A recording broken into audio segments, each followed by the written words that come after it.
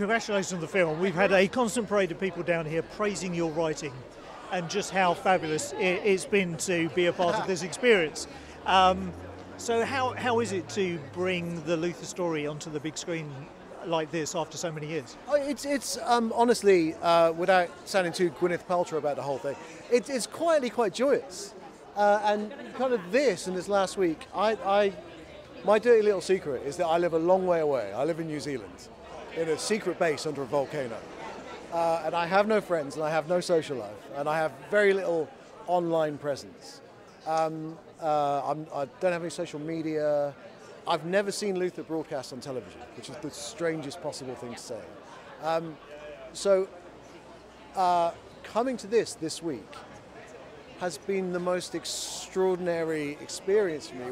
There's something which I've known, but never been able to fully embrace how much it means to people. And it's quietly quite profound experience, you know? Ladies and gentlemen, you're watching Hey You Guys! Hey You Guys, huh? Hey You Guys. Is that from the Goonies? It is indeed, yes. Nice. Hey